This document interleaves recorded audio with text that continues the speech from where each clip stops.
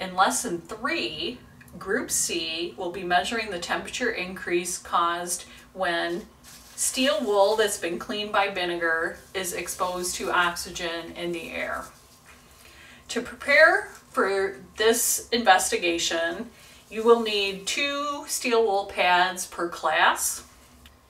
You can take some of the containers that are provided for later lessons and label them for low, medium, and high amounts of steel wool. First, we're going to take 1 whole pad and place it in the container that is labeled high. We're going to take a second steel wool pad, and I'm going to cut it approximately in half with a pair of heavy-duty scissors. And 1/2 of that pad is going to be placed in the medium amount of steel wool container.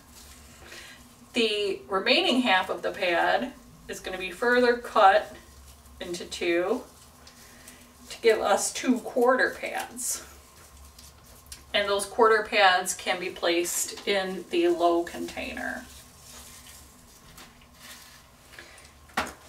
Then the next thing you're going to do is get some vinegar and open it up and just add enough vinegar to the container so that the steel wool is submerged in the vinegar.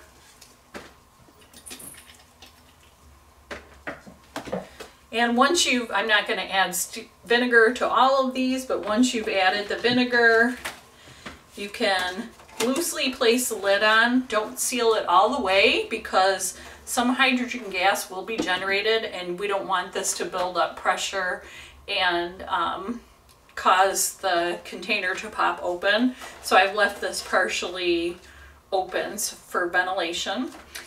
As long as you cover the steel wool with vinegar about 5 minutes before it's going to be used in the lesson, that should be plenty of time.